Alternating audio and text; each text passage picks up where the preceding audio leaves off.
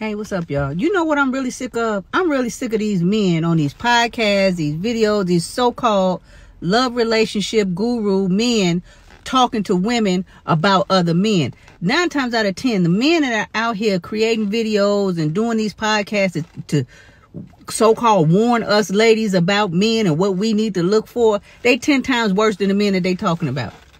They are real life scumbags off this app. This is just another way to pimp women. If you notice, the majority of them, they're either selling a book or they need you to subscribe or whatever it is. They're using their platform to reach women, to talk to women, to be able to finesse them out of some kind of way. It's still a form of pimping to me, because if you out here telling women what they need to be looking out for and what they should be doing, and then, subscribe to this, buy this, blah, blah, blah, blah, blah. But then in your reality off this app, you're a scumbag. You 10 times worse than the men you talking about. You're a hypocrite. Majority of these men, ladies, that's telling women what we should be looking out for or telling us about men, this is just another form of pimping. This is another way for them to make money off of us. I refuse to listen to them. Case in point, Count Dracula, a.k.a. Kevin Samuels. He made a lot of money and gained a lot of influence by tearing women down. Was that man not twice divorced? Couldn't get a passport because he owed back child support. And he passed away on top of the type of woman that he used to talk about. That lady was a middle-aged woman. She wasn't no size 2. Okay, but he talked about us. He talked about us being, heavy-set women, calling them big Shirleys. He was a hypocrite. His real life did not coincide with what he talked about, but he made money off of it. And what's the other one? The Lycan from off the underworld, aka Derek Jackson. That if he wasn't no fraud, he was sponsored by Potter House or something, right?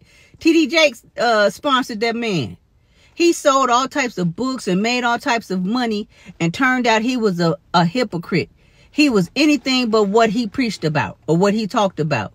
And don't sit, and then and I'm gonna tell you something. You can learn a lot about a man by how he allows his woman to be seen.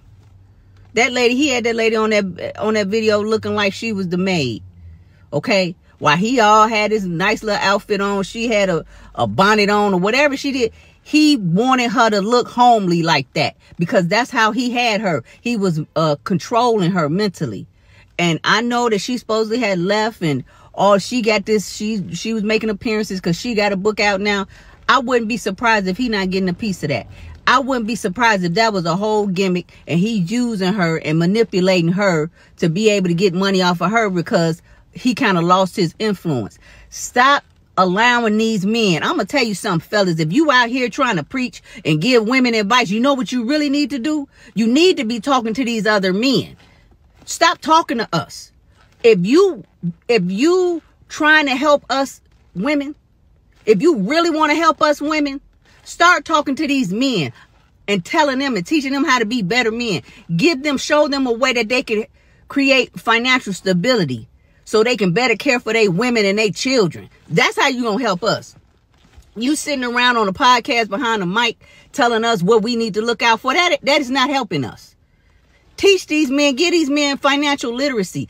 Teach them how to better manage their money so they can better take care of their woman and their kids. I don't need you to tell me if a man isn't calling you, if a man isn't buying you flowers. I don't need to. The only men that I respect that have a podcast, that get on here to have a large platform, is Earn Your Leisure.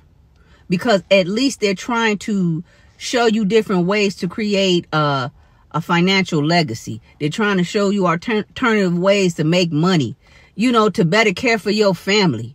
That's what men need to be doing. Men don't need to talk to us women. They need to talk to other men and show them a way that they can create financial literacy so they can better take care of their women and their children. I don't need none of you pimp ass, fake ass podcast relationship so-called experts telling me nothing. Because if you notice, men don't listen to women. Men don't listen to women.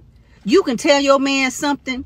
You give him some good advice, he'll just brush it off. But let one of his guys or a male figure tell him almost the same exact thing, he'll believe it and listen to it. Men don't listen to women, even if our advice is right. But anytime a man get on here, we listening to them. We paying money to go see a whole panel of men talk. I don't want to see y'all. I'm not paying y'all nothing.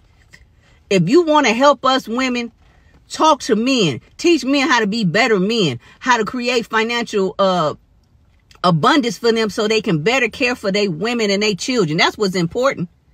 Y'all want to get up here and try to finesse us on Keith Sweat shit. You know, I'm trying to make it last forever, talking all, you know, that's pimping to me.